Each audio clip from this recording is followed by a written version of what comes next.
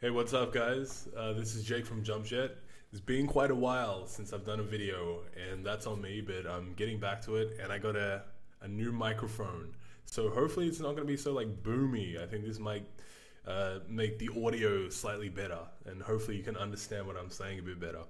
So let's just jump into it. Today we're doing something called the block formatting context.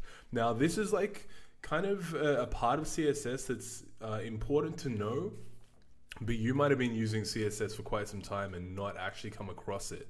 To give you like a very basic example, the way I think about the block formatting context is that in CSS you can think of everything kind of like a block, and they interact with each other in different ways. Sometimes I even think about CSS elements like pieces of Lego.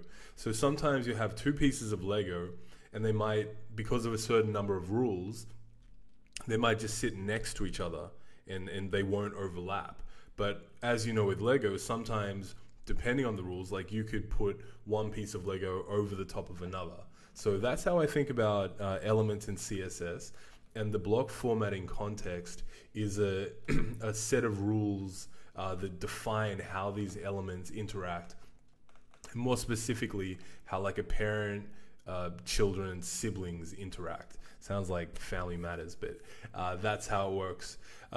So to create a block formatting context, there are certain rules that need to be applied. Now I can run through them. There's something about setting the value of float, making sure it's not none, making sure the value of the position is not static nor relative. The value of display is table cell, table caption, inline block, flex or inline flex, or the value of overflow is not visible. But quite frankly, hearing me say all those words is not going to be very helpful, I don't feel. What I will do is share some links in the details section of this video. But what I just want to show you very quickly is a couple of examples of actually what the block formatting context does. So here we've got a code pen, we have a container, and three siblings within that, three sibling elements.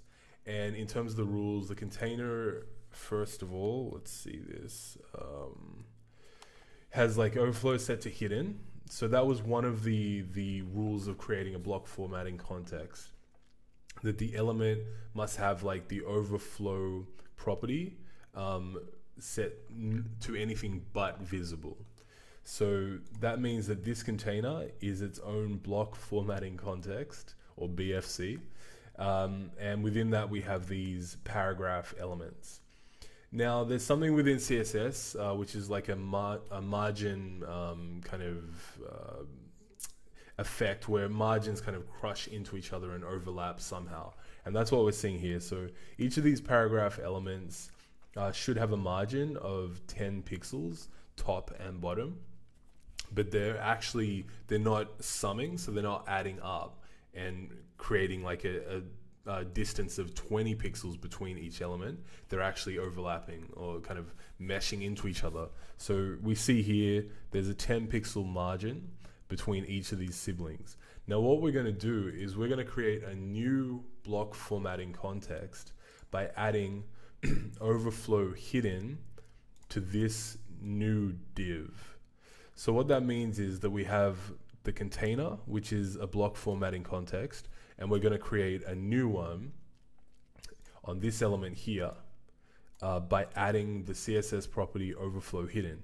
And what you're going to see is all of a sudden this 10 pixel margin is going to expand, because suddenly the margin between sibling 2 and sibling 3 are not going to mix into each other. They're suddenly going to respect the difference in the margins, and you'll see sibling 2 and sibling 3 jump apart. So let's see that. Add in the CSS property overflow hidden, creating a new block formatting context, and bang. So that's what we just did. Is I'll show you a little board here so you can see where sibling 3 is. But essentially now sibling 3 has created its own block formatting context. So you can think of the block formatting context, or BFC, as its own little environment. and it creates a new set of rules. So when we get rid of the overflow hidden, you're going to see the margin disappear again, because now there is no longer a separate block formatting context for sibling 3. I'll give you one more example. Here we have a parent and 2 children. The parent has no height set on it. So you'll see here that it's just, I've given it a border so you know where it is. But there's no height there, and then the children are floated. Now what happens when a parent element has no set height and the children are floated? The parent element just collapses because there's nothing to tell it how high it should be. Now sometimes, this is a common issue in CSS layouts. You're like, how do I make the parent like expand to contain the floated children? Can get really annoying. There's something called clearing floats. If you Google that, you'll see a bunch of different recipes for how to combat that issue. But an interesting way that you can prevent it is by using a new block formatting context. And what we do there is we can add the overflow hidden to the parent element, and now all of a sudden it will expand to contain the children. So that's creating its own block formatting context, and it's saying, okay, and I've got these children and they're this high, so that means I have to be this high to contain them. What I want to say is, so far I've shown you just the overflow hidden trick to create a block formatting context, but that's not the only one. I recommend you look up what they are. I mentioned them before, but you're not going to remember that. So look them up for yourself. But just as another example, position. So when the value of position is neither static nor relative, that's also another way to create a new block formatting context. So that's what we do here. Let's set the position of the parent to absolute. And what you'll see is that it will no longer collapse. It will expand to contain the height of the children, but because it's absolute, it's also going to, the width of it will also snap to just around about the size of the children there. So let's add position absolute, and there you go. So we've created a new block formatting context, and the containing element, the parent, has expanded to the height of the children.